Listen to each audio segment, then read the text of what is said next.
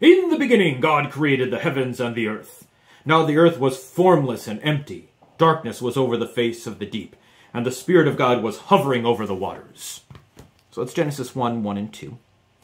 And here we get the first stuff God creates. And the first stuff God creates is stuff. God creates just matter and space and time. Before God started creating, there was no space. And I don't remember who wrote this. It might have been Madeline L'Engle that wrote, I can imagine a space with nothing in it, but I cannot imagine no space.